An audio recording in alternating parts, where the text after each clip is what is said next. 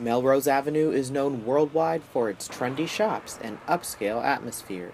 The neighborhood could become even more fashionable with the launch of a new Melrose mural project. The Melrose mural project will center around 10 to 15 walls and aims to connect the street artist community. Before Los Angeles legalized street art in 2013, the city treated murals as graffiti and vandalism.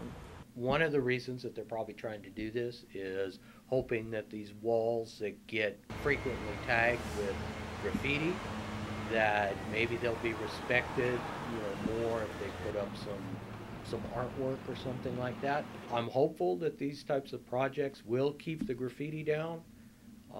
Hopeful, but not necessarily convinced that that's the case.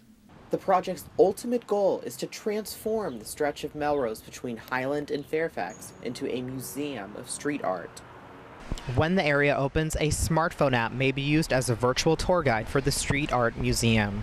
And it would be kind of a guide to this alley or that utility art box or some other spot that had a unique artistic contribution that people could enjoy. The recent Melrose Menagerie project was the first step into the rebranding of Melrose. That project covers Melrose's utility boxes with unique animal-themed paintings. Melrose officials hope that the initiative will attract tourists and shoppers to the famous street. We envisioned it as the beginning of kind of a museum of street art for Los Angeles and the world. We get a lot of international tourists, we get a lot of local tourists, and it's really kind of cool to see the street art. We're excited about it. We think it's going to make a big difference, and we look for a new Melrose emerging in the future.